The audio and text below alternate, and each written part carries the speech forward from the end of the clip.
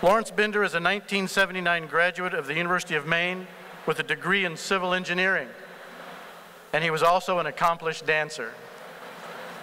He went on to pursue a remarkable career as a film producer, combining his love of the arts with the essential talent of problem solving grounded in an engineering degree from the University of Maine. He is the producer of films that have won a total of 6 Academy Awards. His films, which include such noteworthy projects as *Inglourious Basterds*, *Pulp Fiction*, and *Good Will Hunting*, have been honored with 29 Academy Award nominations, including 3 for Best Picture. Mr. Binder's film, *An Inconvenient Truth*, made with former Vice President Al Gore, raised unprecedented awareness about climate change and won the Academy Award for Best Documentary Feature. Lawrence is also a passionate social and political activist. In 2003, he co-founded the Detroit Project, a campaign advocating vehicles that will end the U.S. dependence on foreign oil. He also traveled to the Middle East with the Israeli Policy Forum, meeting with heads of state. Lawrence is a member of the Council on Foreign Relations and the Pacific Council. He received the ACLU's Torch of Liberty Award and was named a Wildlife Hero by the National Wildlife Federation. In discussing his path to success, Lawrence has commented that his career has combined his love of making movies with a deep desire to make a difference. His strong and passionate involvement in the major issues of our time, including climate change and reducing nuclear proliferation, have enabled him to catalyze a tangible impact of the arts into action-oriented results. It is for this extraordinary record of success in the arts, coupled with his record of commitment to improving all of our quality of life, that the University of Maine bestows the Doctor of Humane Letters on our distinguished alumni, Lawrence Binder. At this time, Trustee Collins will join University of Maine Executive Vice President for Academic Affairs and Provost, Dr. Susan Hunter, in the conferral of the honorary degree, the Doctor of Humane Letters, upon Lawrence Binder. Would they all please come to the stage, please?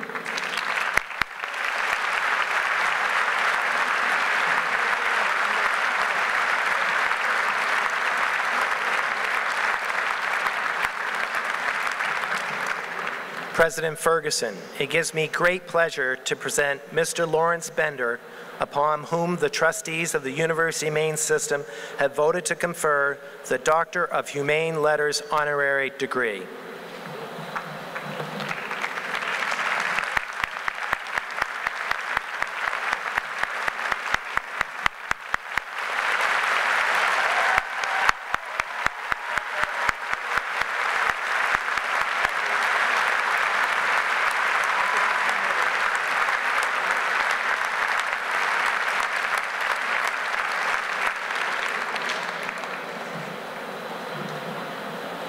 Ladies and gentlemen, we're going to do something a little different this morning. Ladies and gentlemen, before Dr. Binder shares his very inspiring comments, we would like to share with you a video that really, truly shows the life's work leading to this moment today. So if you would watch the screen, appreciate it very much. Don't you hate that? Hate what? Uncomfortable silences.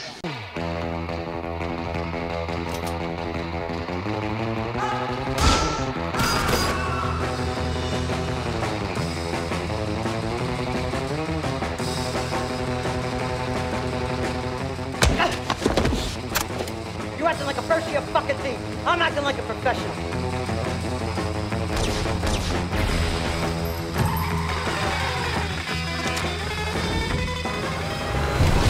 Ready for the real thing? Ready to come get it? Oh, yeah!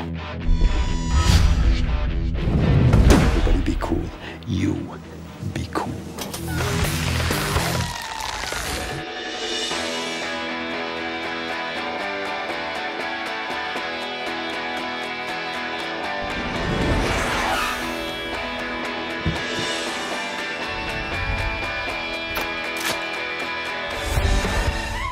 Do you love me, Jerry? I adore you, sweetheart. Then tell me it again. Baby, I've already told you 3 times. Just one more time, please.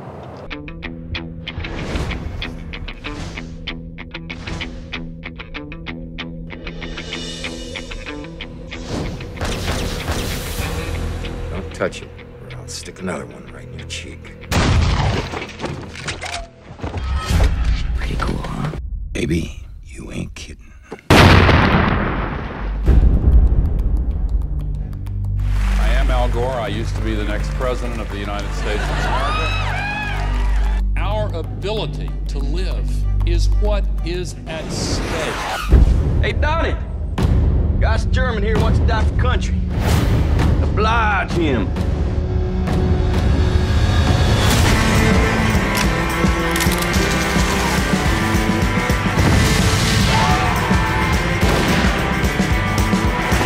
You're now in the hands of the SS.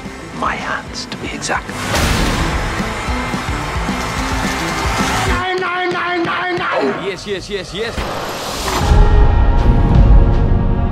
I state with conviction America's commitment to seek a world without nuclear weapons. The optimum number is none. None. None. We'd be better off without them. I say zero. No nuclear weapons. Zero. Zero. Zero nuclear weapons. None. None.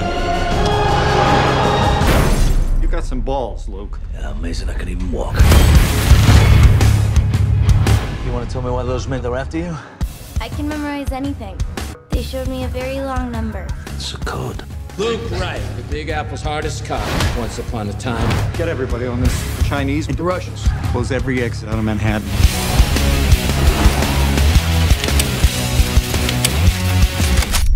Let's go to war. Are we safe? Till my dying day.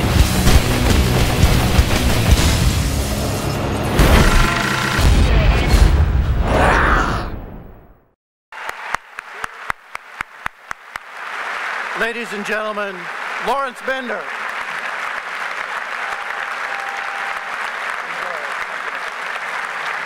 Wow, you Maine. How about them apples? All right. Now, I know you all are graduating, but has anyone seen any of those movies up there? Come on. All right. I know you're all over 17, it's R-rated, but we're all good now. Okay. 35 years ago, I was building a concrete canoe in freshman civil engineering class, racing down the Penobscot River.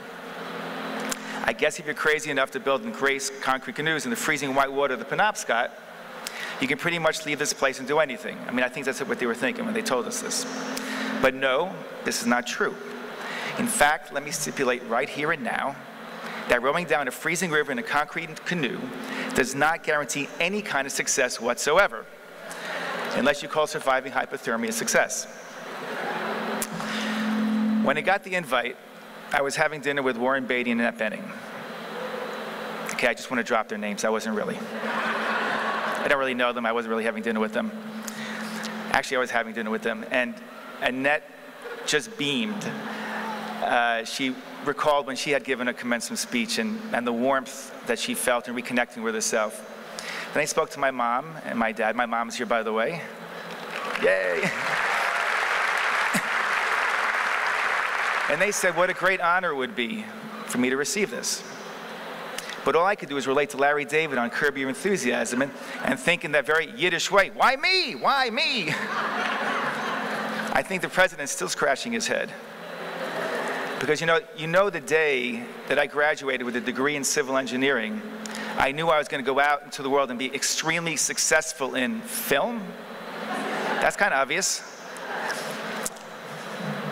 I think he is scratching his head. Well, contrary to popular belief, we in Hollywood do have the ability to soul search, which is what I did after watching an entire episode of House of Cards in one night, and after trying to emulate Kevin Spacey, I came up with a very simple and very important reflection. I would not have this life if not for this university. So I want to give you a small understanding of how and why that is in hopes that it may in some way be useful to you in your finding your paths. I was the type of kid who really had no idea what he wanted to do growing up. I was good in math and science. My grandfather was a civil engineer. And I knew there were jobs in this area, so I decided to come to school and study engineering here. And I truly loved studying engineering. I truly did. But something inside me could not envision what it was that I wanted to do spending the rest of my life. And I tried to figure out what that journey was. And it prompted the self-discovery, which I did here, and I continue to this day. At Maine, I was able to explore and discover a myriad of potential ideas. I was able to imagine and then reimagine my life every couple of months. I started taking pottery, and I was going to open a pottery store. I was taking karate. I was going to open up a dojo. I almost left and went to culinary school. And I was lucky to have parents who supported me in this constant search. Very worried, but supportive. And I was lucky to have a university that allowed for this search to occur. Looking back, it really was amazing. Then one day I was out with this girl I was dancing with. I was dating this girl from Blue Hill. Anyone here from Blue Hill? I was dating this girl from Blue Hill. And we were dancing. She says, "You know, we need guys in our dance department. Would you come check it out?" And I said, "Sure, why not?" So I went and I took my first dance class in my karate gi. Didn't look so good. That same day, I saw a photograph of this beautiful black man dancing through the air, leaping on the wall of the dance department. He was traveling the country, going to schools, and teaching and inspiring people to dance. His name was Arthur Hall. I took a class, and that was it. I found my passion. For the first time in my life, I knew what it was that I really wanted to do, which was to be a dancer. And for the first time, I knew what it was to be connected to myself. It was like the first time you fall in love. There's nothing like it. So fast forwarding, I joined the dance class. I joined the dance department. I joined the Ralph Robinson Ballet Company here in Maine. I graduated with a degree in civil engineering and moved to New York City to be a dancer. People sometimes ask how I became a producer as I became a dancer. Well, after years of trying and being around some of the greatest dancers in the world in New York, passionate, poor, and too many injuries later, I had to stop. It was devastating. I thought my life was over. But a short time later, a buddy of mine said, "You should try this acting class." And I found myself in this amazing class and with something else that I truly loved. And there I was with Mickey Rourke, Jessica Lange, Marlo Thomas, Christopher Reeves, all these amazing people very early on in their career. Well, it turns out I was basically the only guy in my acting class that did not go on to become a star. Why am I here? So I moved to LA to act. I bought a car for $400. I called it my BGT. That's the initials, the famous initials for my big green thing. Big enough to sleep on, which I didn't end up having to do. I worked for free on movies. I ate on the set. I slept on people's couches, but all was good. And then one day I looked around and I saw what I wanted to do, which was to produce movies. And it turned out I had all the training I needed. You see, I go all the ways back to this school. Now in life, I feel like there are varying degrees of two types of people. There are the engineers, the practical people that help make the world go round. And then there are the creative ones, the artistic people. And here, I got training in both those areas. I got to flex both of those muscles. And that's what I needed to produce. And that reel of movies you just saw up there, that's a reflection of all that. So now it comes time to say what I'd like to say to you. I was doing a gala a few months ago honoring Al Gore for the Institute of the Environment at UCLA. As you saw, I think some of you saw, some of you were underneath that, hopefully you were able to see the movies, that I produced An Inconvenient Truth with Al Gore about the climate crisis. Now this is probably one of the most important issues facing us in our lifetime. And even yesterday in the front page of the New York Times, it said for the first time, we've hit 400 parts per million in the atmosphere, the first time in 3 million years. It's terrible. So I was having dinner with Jeffrey Sachs a few weeks ago, an economist who wrote The End of Poverty, among many other books. He's a key advisor to the United Nations Secretary General Ban Ki-moon. The United Nations sees climate change as the #1 driving issue wreaking havoc on the world today and in the coming decades.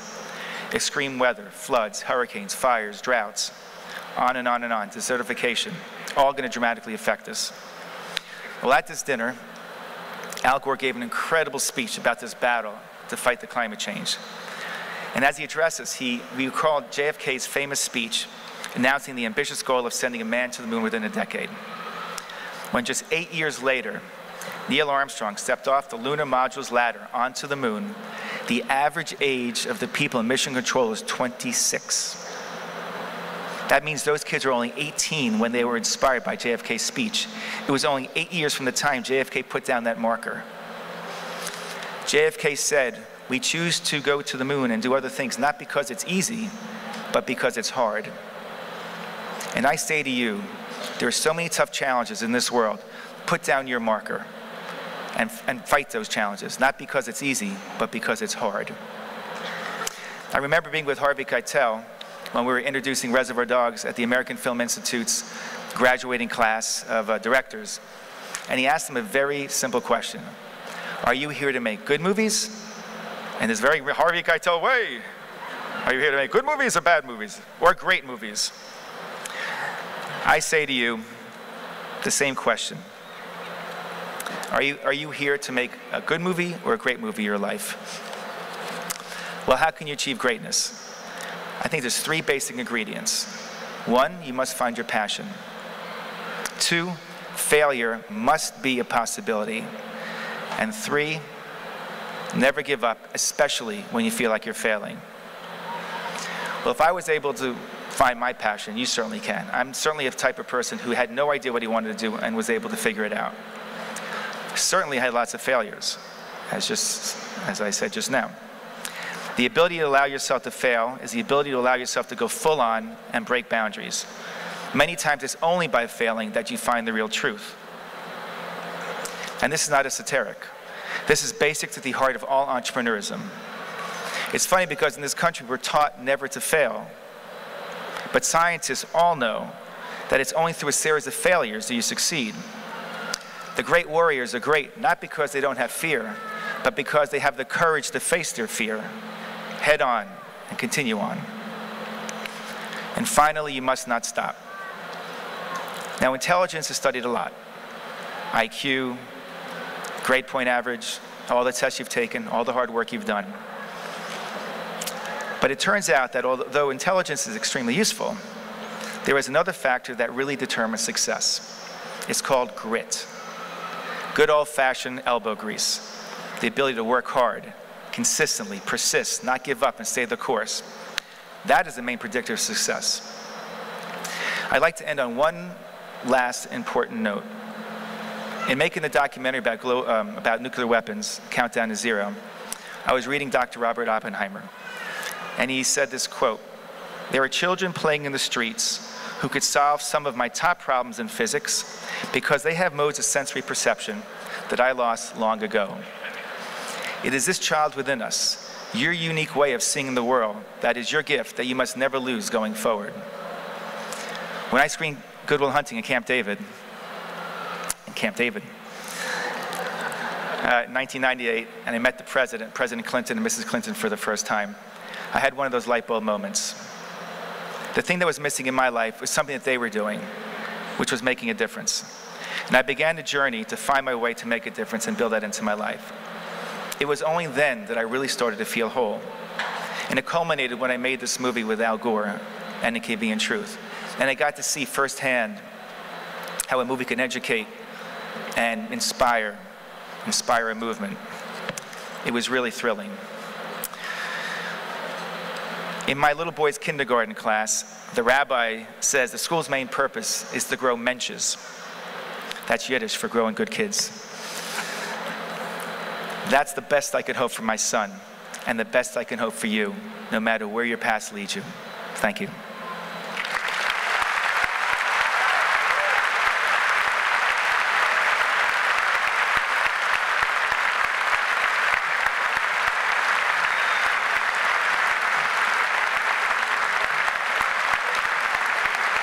Thank you, and good luck.